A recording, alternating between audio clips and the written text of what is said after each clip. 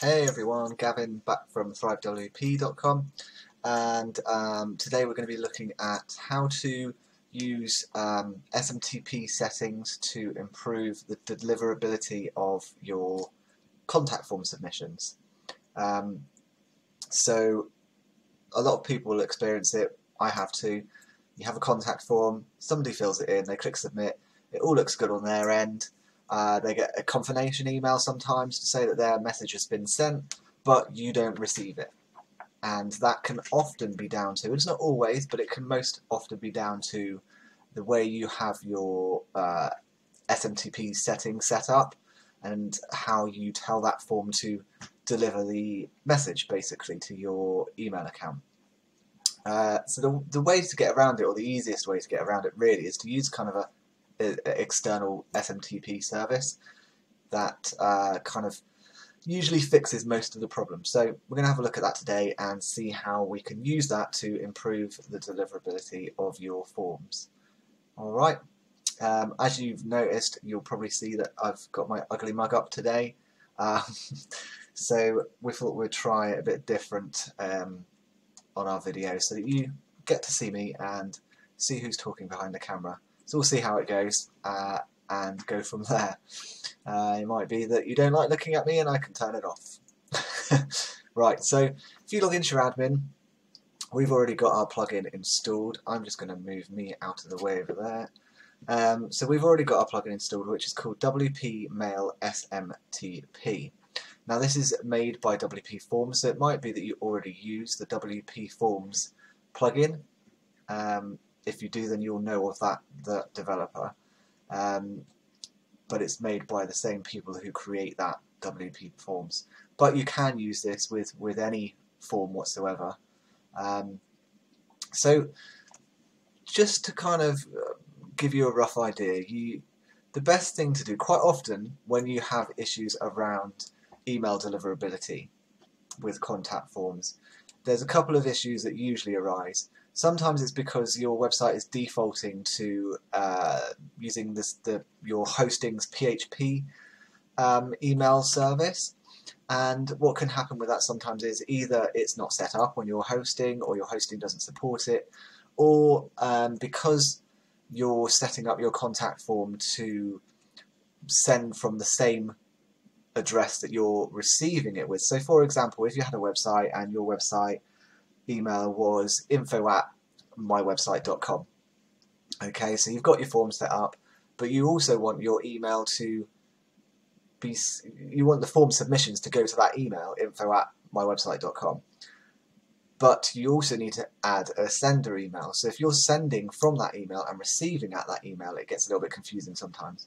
It's not a problem, but that's just one of the issues that can happen. So to kind of combat all of this in the easiest way possible, really, is to use this plugin and use one of these services. Now we use SendGrid because it's a really easy service, and for most people their free plan is actually really good. So they have a free plan, and it says try it out, but you know, you can use it forever, and you get to have 100 emails a day. Now if you're just kind of like a small business, you're not relying on crazy amounts of email, 100 emails a day is a lot, and it would be plenty for most people. So unless you're getting over 100 form submissions a day, you should be good, pretty much.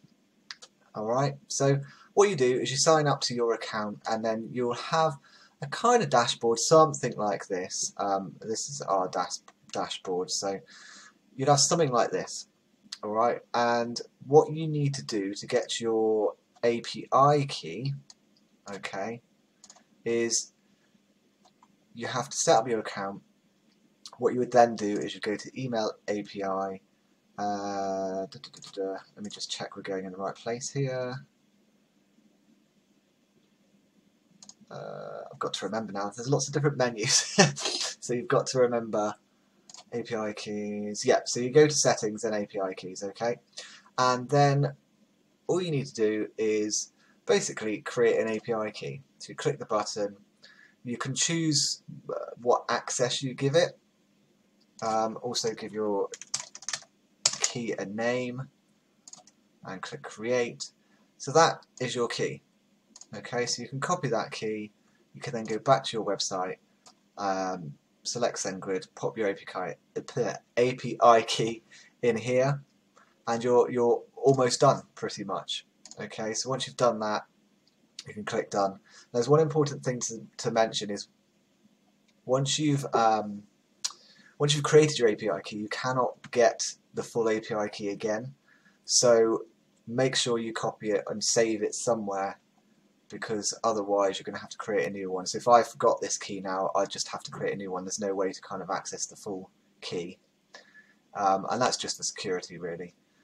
So there's a couple of other things you need to do. So we just start from the top of this form. So you can use this plugin free, you don't need a license key. So the from email, so this is the email that your form is going to send from. So if your form is sending to info@mywebsite.com, okay, when you receive that submission, it's going to be sent from this address. So you can use the exact same address, however sometimes that still causes a little bit of a problem. So you can use something like no reply, and a lot of the time that email address doesn't actually have to exist. However, we do say it's better for it to exist really, even if you don't use it. If it actually exists, then it just removes another possibility that's an issue. But it has worked many a times for myself, where that email doesn't actually exist, but you use that anyway. Like I say, best practice is that it should exist. But try to avoid using the same email here that you would be receiving the form submission to. Alright, and then you can put force from email if you wish, we do, so that any other kind of settings or plugins or form settings are overridden by these settings. So then you've got the from name. Okay, so when you receive your form submission, the person's name will be whatever you put in here, and the email address will be that one. Okay, so you select your SendGrid like we said. You can use other services and the setup is similar, but SendGrid, like I say, is kind of the easiest, and the free plan is pretty good. Pop your API key in here, and then sending domain is something that's not necessary, but is preferable. So basically putting your sending domain in there just adds another layer of validation, I guess, in terms of email sending and deliverability. So you can confirm your sending domain in SendGrid, and all you have to do is you go to here and settings again, and then let's just find, I think they've moved it. Just have a look.